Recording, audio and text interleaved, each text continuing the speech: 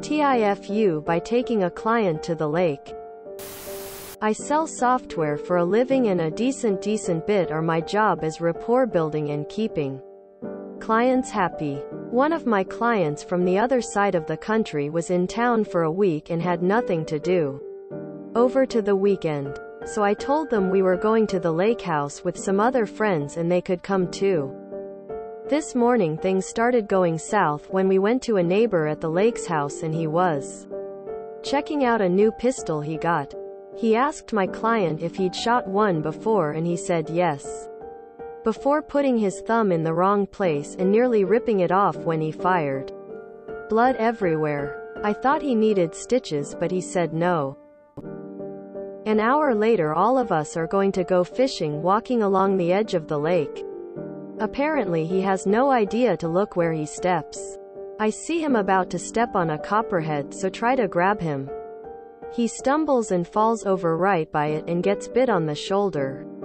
We live in a major city but the lake is an hour away. So I spend an hour-long car ride worrying that he's about to start dying on me. Then at the hospital they determined that, in addition to the snake bite, he did in fact also need stitches. He thinks it's funny but now I get to explain this to my boss. TLDR. Took a client to the lake and he ended up with stitches and a venomous snake bite. Client seems like the kind of person who's at peace with the fact he's a klutz. This dude sounds like a setup for a comedy TV series. You included this guy socially and helped him with his thumb wound and snakebite. If you weren't an ass about it, he probably has good memories of you.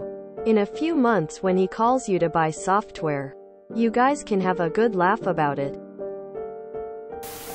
I mean, arguably this is pretty strong rapport building, as you now have a common story that is steeped in, hopefully, good memories.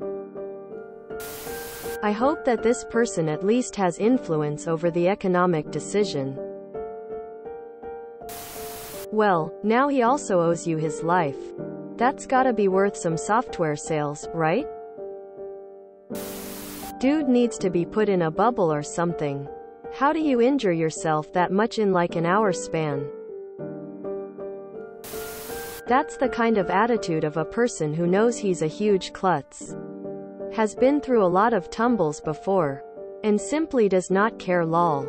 Honestly, impressive. But did you get the sale account?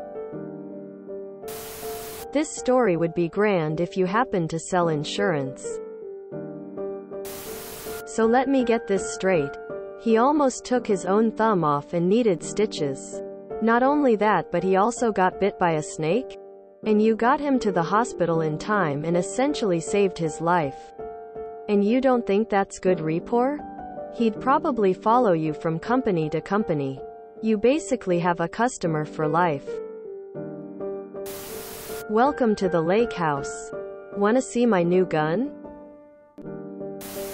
You guided this man through a life or death situation. He was left with scars. And a good story for life. You are bonded now. Dude, this isn't a foo. If you treat it right, this guy should be your client till the end of time with a story like that. You treated him like a friend and took care of him when he was in need. What more could anyone ask? Well, on the bright side, he now owes you a life debt. Because you did save his life. Nobody died and you had a pretty good Reddit story. I'd say win, win. Call him Venom, he'll probably get a kick out of it. This sounds like a movie. If you get fired, make a movie out of it. Next time just take him to Hooters. He got a Beretta bite and a snake bite in the same day. Lol, I do wonder what he did in a past life to deserve that. If you enjoyed this video, please check out our playlists full of similar content. Epic Ericast is like doom scrolling for your ears. Please like, share, and subscribe.